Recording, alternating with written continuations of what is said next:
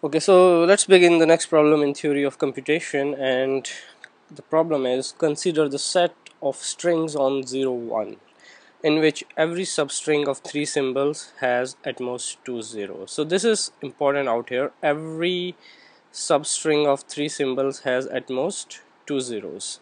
So yeah, if you take any string and you take a substring, okay, in that string and there are three symbols, then it has at most two zeros. It cannot have more than two zeros, and then it is explaining it with these examples that these and these are in language, but this is not, because what happens in this case is you have these three zeros, three consecutive zeros, and that is not in the language. So that is the thing. Okay, you cannot have three consecutive zeros, everything else is fine. All strings of length less than 3 are okay, because if you take less than 3 there is no way you can get three zeros. A partially completed DFA that accepts this language is shown below. So this is the DFA that will accept everything but reject the strings in which there is a substring of length, there is a substring of three consecutive zeros or more. Okay, so that's the idea. So this is a partially completed DFA, and then what you have to tell the missing arcs. So basically you have to complete this DFA. Okay, you see that some of the arcs are missing because in a DFA for every state you should have a transition for every symbol in the alphabet. So like for this you have no transition. Okay, you come here, and from here what happens if there is 0, what happens if there is 1? There is no transition, that's why it is incomplete. And so you have to complete this by building those arcs, and finally the choices are not from arcs but from these tables. So you have these four options, right? A, B, C and D, and you have to choose the correct option, which is basically the representation of the arcs that you are going to choose. Okay, so let's see what we can do. First let's look at this DFA. Okay, so you start here, okay, and you read 0, you go here, 0. If you read 1, you go here. If you read another 0, you go here. If you read another 1, you go here.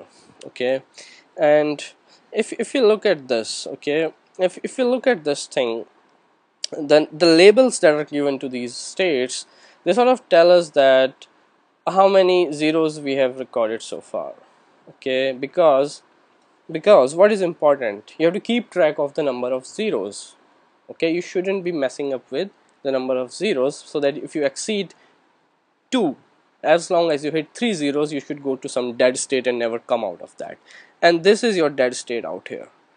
This is your dead state, because in dead state if you go here you never come out of here, because you read 0 and 1, you keep going back to this dead state again. So the first transition that we can make is quite simple. Okay, so this state tells us that so far I have read 2 zeros. Okay, if I read one more 0, I am going to go to the dead state. So the first transition that you can make for sure is this transition. You read 0 and you go to a dead state, that is Q. So if you look at these options, maybe you can eliminate some of them just by this transition. So on 0 0, if you read 0, do you go to Q? Okay, so out here on 0 0 I read 0, but I go to 0 1 and not to Q. So this is eliminated. Out here on 0 0 and 0, I don't have Q out here, so this is eliminated as well. Out here on 0 0 I have Q, so this is retained. Out here on 0 0 and 0 I have Q. Okay, so from 0 0 you read 0, you go to Q dead. So these two are retained so far. Sorry. So let's see next what else can we do. Okay, so another thing is, if you so this is a key state out here. Okay, this is a key state. Why? This is a key state because this tells you that, okay, you have read 2 zeros, don't read third, or if you read, you're going to die out here.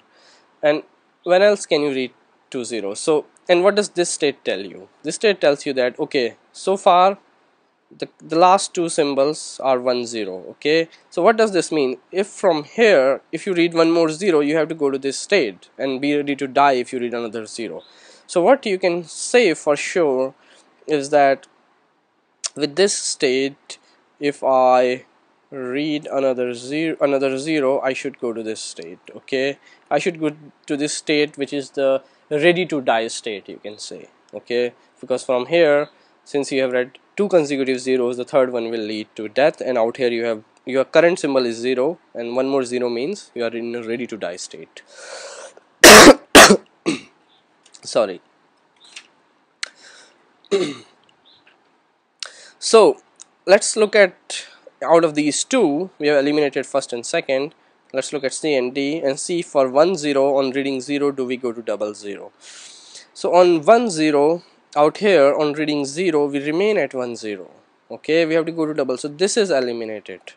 And out here you can see for 1 0 on reading 0 you go to 0 0, which is consistent with our idea. Okay, and that means that option D has to be the correct choice. Okay, so the what is beautiful, or what you have to be like really clever in this case, is that you don't need to make all the arcs, because you can simply eliminate some of them and get to your correct choice.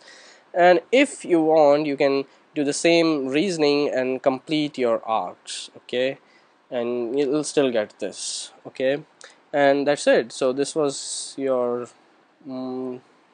correct choice, option D.